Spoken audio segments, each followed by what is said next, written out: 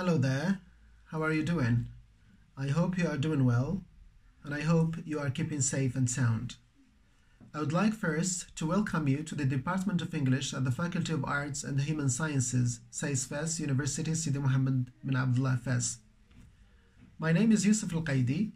I'm a professor of English at the Faculty of Arts and Human Sciences, SAIS Fes, and in this semester, I'll be teaching Grammar 1 to Semester 1 students. Of course, I'll be teaching this module distantly online because of the current situation created by the pandemic.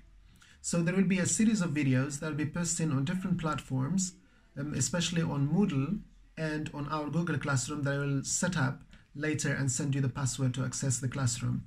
So I seize the opportunity now to invite you all to join the Google Classroom and to join the Moodle platform. It's very important. Why? Because everything related to the course will be shared on these two platforms. Of course, the videos will be shared on my YouTube channel, but I can share other materials like, for example, homework, PDFs, and Word documents and books on my YouTube channel. So my YouTube channel will be just for the videos. So that's why I recommend that everyone joins the Moodle platform and the Google Classroom platform. Alright, so before I start the course, I'd like to wish you a very happy year, a year that is full of hard work, very good souvenirs, and very good things, of course. Alright, so before embarking on the course, let me just give you an idea about the outline and the things that we'll be doing during this semester. Okay, so please follow with me. This is my outline for the course. So first, we'll start with an introduction to parts of speech. I thought that it is very important right from the beginning to start with parts of speech. Why? Because I deem that it is important that a student understands the different kinds of parts of speech and the difference between these two parts of speech right from the beginning. So that's why in this video, at the end of this video, I'll have like a very short introduction to parts of speech, and of course I will send you a few worksheets to practice. All right. Next, we'll have articles. I'm sure that you studied articles before in high school. So as you know, we have two types of articles: the indefinite article the and the the indefinite article a and n, and the definite article the. Now, these two articles create a lot of confusion and a lot of problems for students. Okay, some students don't know when to use them and how to use them, and the cases in which we use this or that. Okay, so we'll delineate that, we'll explain that. Okay, we'll use theory and practice so that at the end we'll have a clear understanding of the use of the indefinite and the definite articles. After that, we have prepositions. As you know, there are three types of prepositions: prepositions of time, prepositions of place, and prepositions of movement. Now, each category has many prepositions. Okay, there are many prepositions of time, many prepositions of place, and the same applies to the prepositions of movement. So again, we'll deal with these kinds of prepositions and their usage. Okay, we'll see them in context, because I believe that the best way to understand things is to see them in their actual context. And of course, practice. Practice makes perfect, so I highlight the idea of practice. We cannot understand grammar rules just by learning grammar theoretically. No, theory should be coupled with practice, and practice makes perfect, and the more you practice, the better you become. The more you practice, the easier these rules become to you. Okay? After prepositions, we'll move to tenses. They are listed here in this slide. As you see, we have 12 tenses in the English language: the present simple, present continuous, present perfect continuous, past simple, past continuous, past perfect continuous, future simple, future continuous, future perfect, and future perfect continuous. Too many, right? Yeah, but I mean, they were not created randomly. Okay, we need them all. We need them all in our language. We need them in our writing. We need them in our speech, because every tense is used in a specific situation or case, okay? And that's why, as a student, you need to understand fully when do we use, for example, the present continuous? When should we use the present perfect? When should we use the present, the past perfect, and so on and so on. So each and every tense listed here, we use it in a specific situation and in a specific case, and knowing that will help you speak and write in a clear and in an effective way, okay? Again, we need to practice, and for that reason, I'll be sending you a bunch of homework. I'll be sending you a lot of worksheets that you need to work on at home and submit for correction using our Google Classroom platform that I will help you access later on, okay? After tenses, we have conditionals. Of course, you studied conditionals as well in high school. We have various types of conditionals: conditional type 0, conditional type 1, conditional type 2, conditional type 3, and of course we have two mixed conditionals. We call them mixed conditional type 1 and mixed conditional type 2. We'll study these different types of conditionals and see the situations and the cases in which we use them and how to use them. And of course, we will see them in different contexts, and at the end, we will do practice. After that, we study conjunctions. Basically, we'll deal with coordinating conjunctions, subordinating conjunctions, and correlative conjunctions.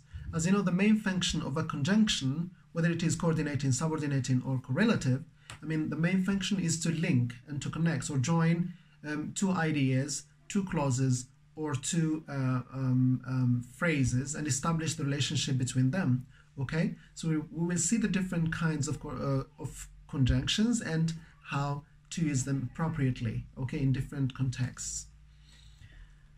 After that, we'll deal with adjectives. We'll focus on the different types of adjectives, the uses of adjectives, and the order of adjectives. When I say the order of adjectives, I mean that sometimes we use multiple adjectives to describe the same noun. Now, in this case, sometimes we feel confused what adjective to use first, what adjective to use next, and what adjective to use third. So here, there is a very specific rule that we need to abide by as far as the order of adjectives is concerned, okay? Last but not least, we have adverbs, okay? Different kinds of adverbs: adverbs of time, adverbs of place, adverbs of frequency, adverbs of manner, adverbs of degree, and adverbs of affirmation. We will deal with each of these types and of course study them using examples, using theory, and of course practicing them at the end. All right. So this is my outline, as I've just shown you. As you see, we will, in this grammar one, in this module, we'll deal just with the basics of grammar. But these basics are very important for the understanding of more complex grammar concepts coming up in the coming semesters, okay? So failing to master these basics, failing to understand these basics, will result in your failure to deal with more profound and more complex concepts, grammar concepts coming up in the coming semesters, especially in Grammar 2 and Grammar 3, okay? So please take it seriously and do your best, and this will help you very much with the other grammar modules that you will study in the coming semesters.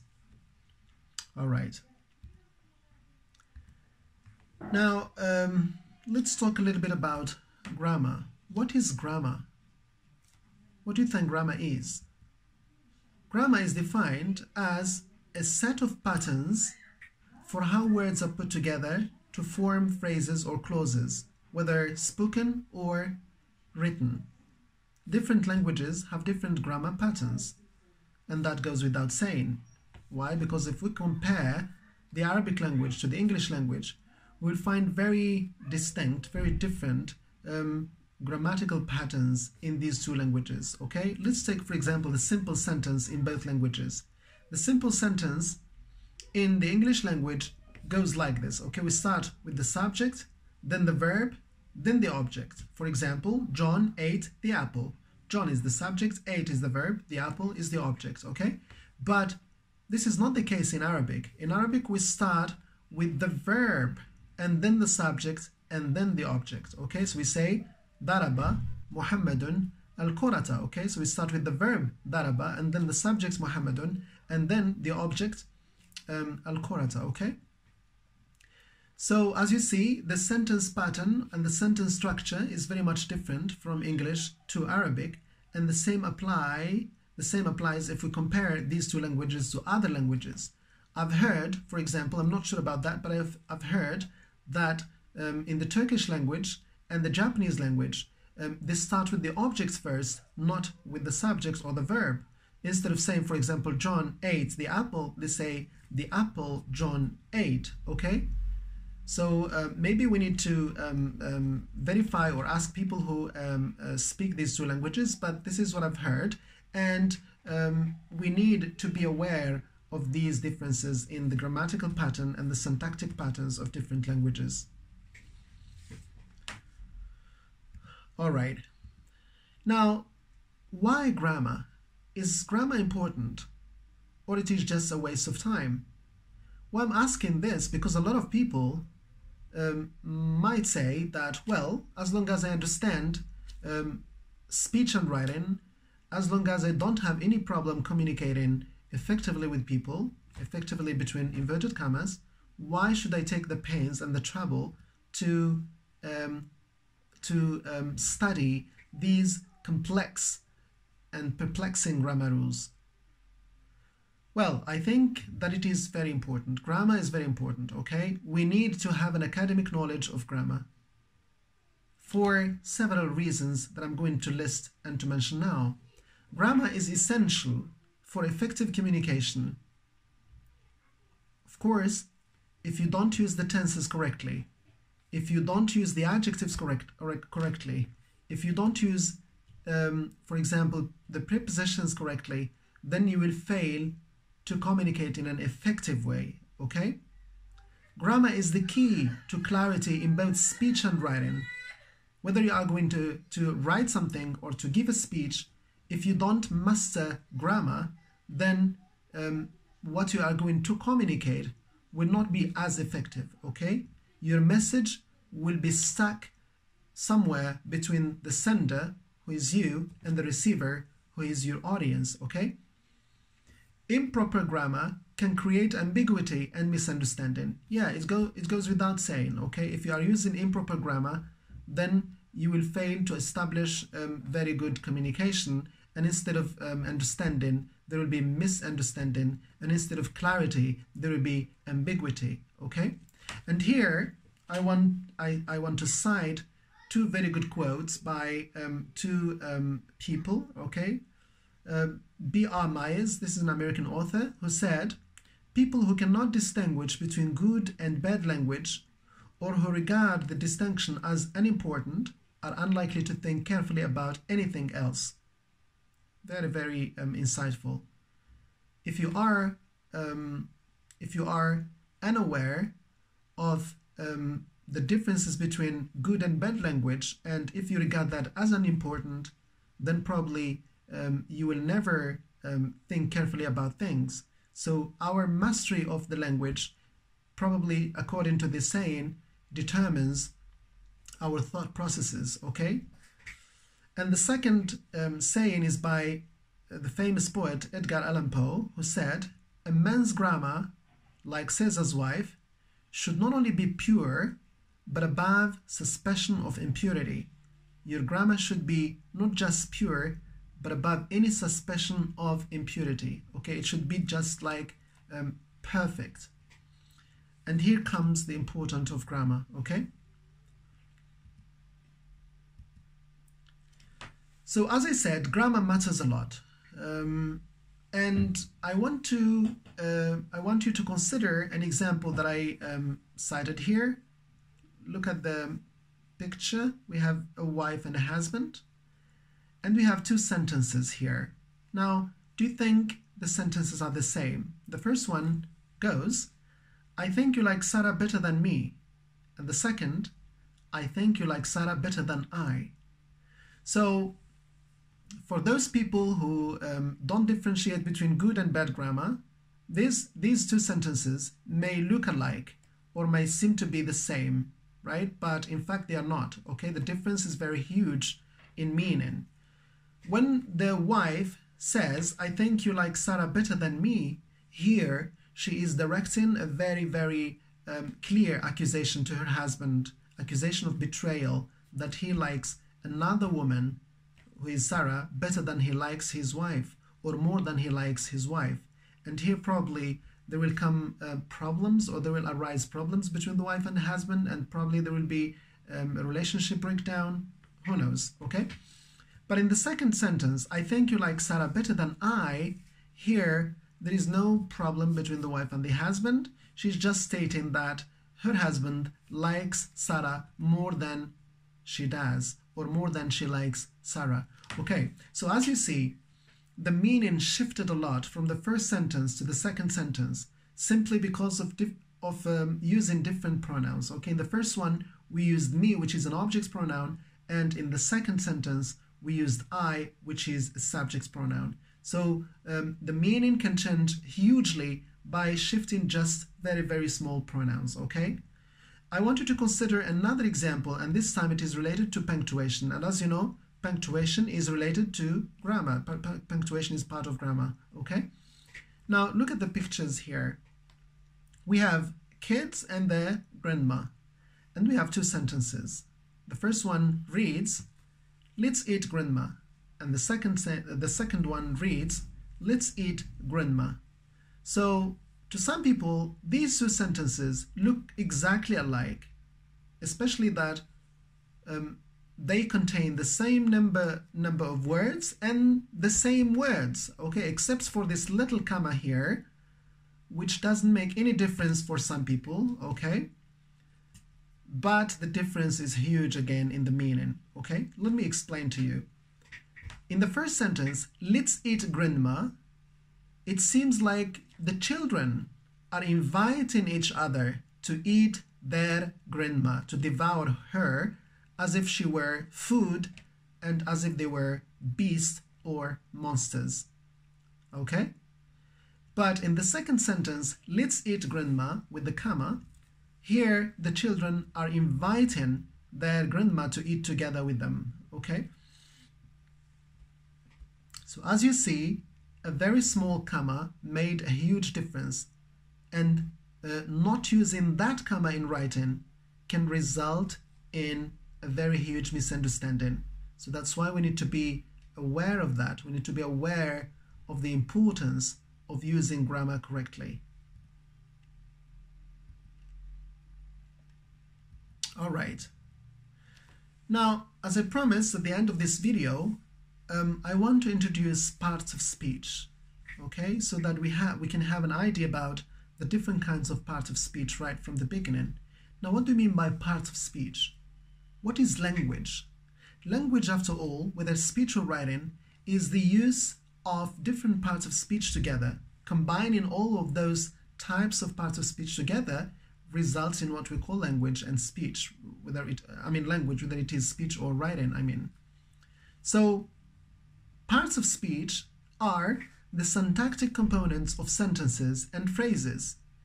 Based on their use and functions, words are categorized into several types of parts of speech. And let's consider this table here. So parts of speech, we have here 8, as you see, but if we add articles, then we have 9 parts of speech, okay? Now, the first one is the noun.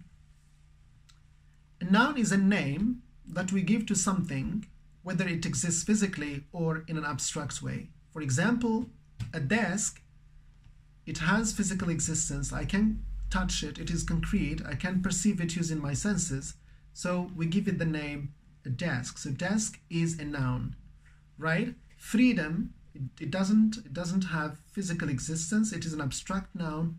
Still, we give it a name as well, right? So a noun is a name that we give to something, whether it exists physically or in an abstract way. Examples here: Daniel, London, table, hope, etc. Mary uses a blue pen for her letters. In this example here, Mary is a noun, pen is a noun, and letters is a noun. The second part of speech is adjective. What is an adjective? An adjective is a word that modifies a noun or describes a noun or a pronoun, okay? So it describes, modifies, or gives more information about a noun or a pronoun. Examples of adjectives: cold, hot, rainy, cloudy, sad, happy, tall, short, etc. The little girl has a pink hat. The little here is an adjective modifying or describing the girl, and has a pink hat. Pink is an adjective that describes the hat. What kind of hat? It's not black, it's pink. So pink describes the hat. The next part of speech is adverb. What is an adverb? An adverb is a word that modifies a verb, an adjective, or another adverb. Okay, three things: a verb, an adjective, or another adverb. Example: slowly, very, always, well, too. Yesterday, I ate my lunch quickly. Yesterday here is an adverb of time. I ate my lunch quickly. Quickly here is an adverb of manner. Okay, next we have conjunction. As I mentioned earlier in this video, a conjunction is a word that we use to connect two ideas or two clauses or two phrases, okay? Conjunctions, we use them for this reason, and we use them also to establish the relationship between the two things connected, or the two ideas connected, or the two clauses connected. So a conjunction joins two words, ideas, phrases together and shows how they are connected, okay? For example, and, or, but, because, until, if. I was hot and tired, but I still finished it, okay? Next part of speech is pronoun. What is a pronoun? A pronoun is used in place of a noun or a noun phrase to avoid repetition, okay? The function of a pronoun is to replace a noun or a noun phrase to avoid repetition. As you know, repetition is not recommended when we are speaking and writing because it creates redundancy and awkwardness in style. So we'd better avoid repetition and replace nouns and noun phrases with pronouns. Let me give you an example. Sarah is a good student. Sarah studies mathematics, okay? So here we have two clauses. Sarah is a good student. Sarah studies mathematics. Here I have the repetition of Sarah two times, okay? So instead of using Sarah in the second clause, I need to replace it with a pronoun and say, Sarah is a good student. She is, or she studies mathematics, okay? We have different kinds of pronouns. We have subject pronouns, we have object pronouns, we have possessive pronouns, we have reflexive pronouns. So all of these kinds of pronouns, we'll try to delineate them and study them in details. Next category, verb.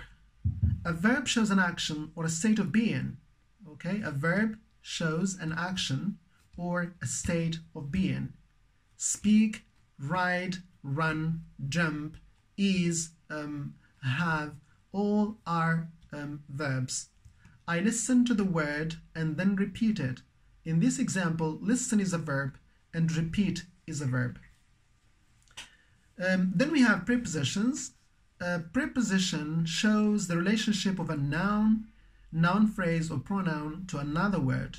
Examples: at, on, in, from, with, about, beside, above, over, across, etc. I left my keys on the table for you. So in this example, on and for are prepositions. And the last category, or the last part of speech, is called interjection. What is an interjection? An interjection is a word that we use to express a strong emotion, whether it is surprise, shock, amazement, or whatever kind of strong emotion. When we say, for example, wow, that's an interjection. When we say, oh, that's an interjection, okay? Examples, ouch, hey, wow, oh, etc. Wow, I passed my English exam. So here, the student expresses his surprise, happy surprise, very good surprise, and probably his great delight and jubilation at his success, okay? So here, as I said, we have 8 parts of speech added to articles, so 9 parts of speech, okay?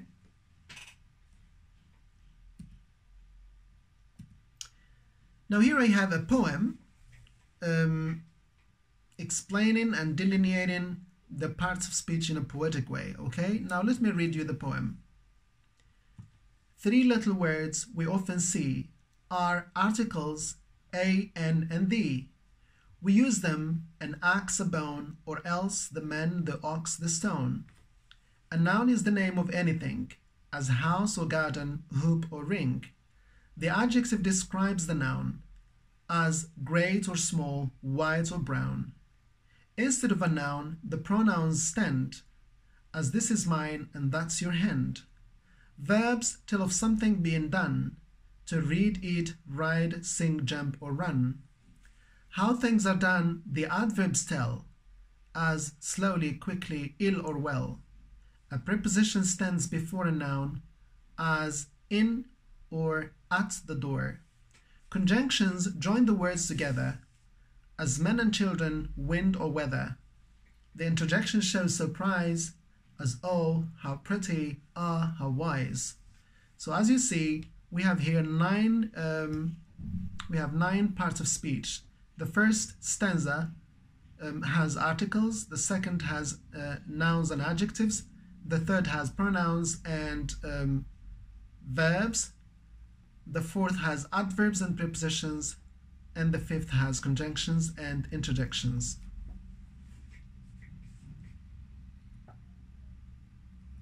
All right, and here I have 2 worksheets for you.